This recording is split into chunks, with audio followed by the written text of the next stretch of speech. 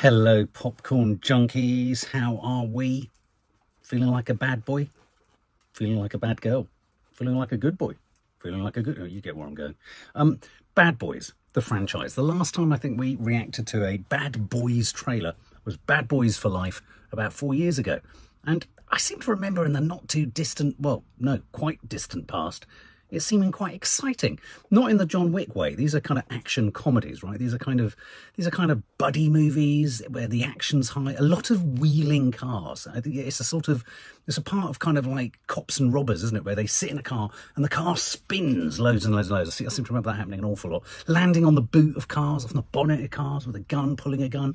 Obviously it stars Will Smith and it stars Martin Lawrence. This is a sort of, I guess this is a sort of the safest way in many regards for Will Smith to slowly resurrect his reputation or his profile perhaps. Combined, this franchise has already made somewhere in the region, I think, of about $800 million. So there's money in it. And I think the last iteration of this, what was it, Bad Boys for Life, I think it made something like 200,000, or yeah, it made a 200 million. It made a tidy profit on a 90 million budget. So, you know, there's money to be made in these films. And they're very simple concept. Buddy, buddy, buddy. Jokey, jokey, jokey.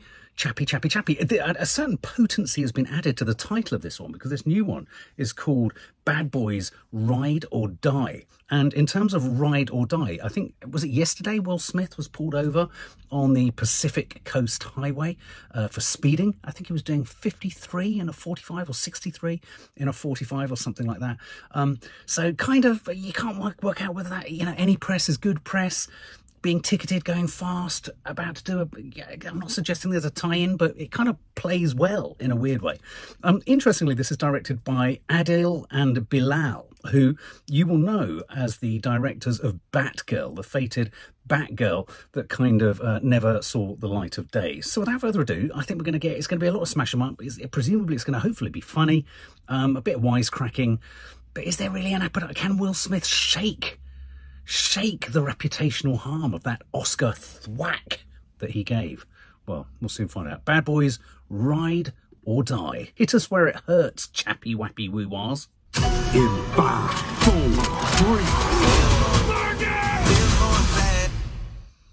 3. Come on, Mike, slow down. We are late. My stomach, Mike. I need a ginger ale. Get a ginger ale and nothing else. Are those dogs fresh? Put them in yesterday. Give me one, put some relish on that motherfucker. Open the register. Stay right there. Is that Skittles on the counter, Marcus? This ain't mine, Mike. Yes, it is. Get the fuck up! Marcus, get in the car. He has a gun to my head. Want to deal with him, you want to deal with me? Sorry, sir, but I gotta go. Call 911. Aren't you the police? Hey, Reggie, did you eat my snacks? No, sir. You ate my snacks, didn't you? You need to get a job. I'm a U.S. Marine, sir. Well, then you need to deploy. Dad, look. We now have evidence that the late Captain Conrad Howard of Miami PD was working directly with drug cartels for years. Captain Typical. Howard's being framed. What the hell? He's texting us from the other side. No, he's not, Marcus.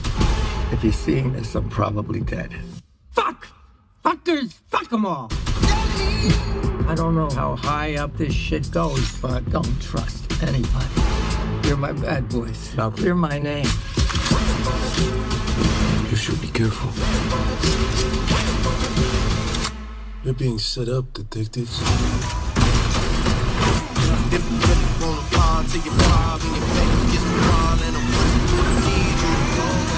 We got two suspects, Lowry and Burnett. They're armed and dangerous. In 5, 4, 3. No! Windshield wiper fluid is flammable! I ain't no damn scientist. Y'all are some terrible fucking fugitives.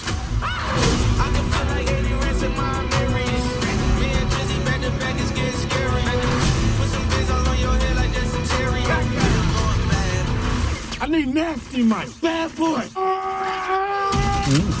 I got this. What you don't do?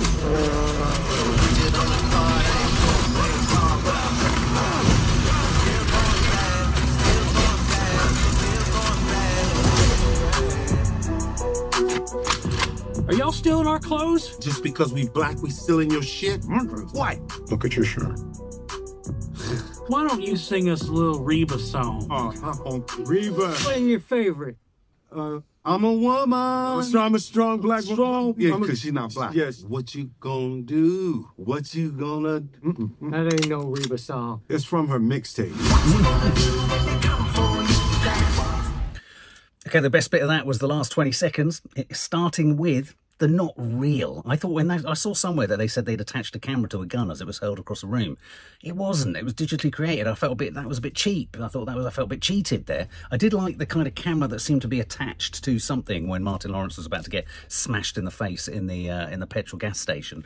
Like that moment. I like the moments of comedy. The moments of comedy are the best for me. I find action, watching an action movie like that, it's like imaginatively having your legs kneecapped every 6 seconds. You wince and you kind of, and the sound, and it's I don't know whether it's because I'm a little bit on the spectrum, and so I find all the noise and all the debris, and it gets on my nerves. But I like that moment at the end there, obviously with the Confederate rednecky kind. You know, when it gets into that, I think it's going to be at its best. How much of that is there? Why is everything that's shot in Miami? Why does it always have to look Miami Vice? I mean, I know it's Miami, but why does everything's aspirational, isn't it?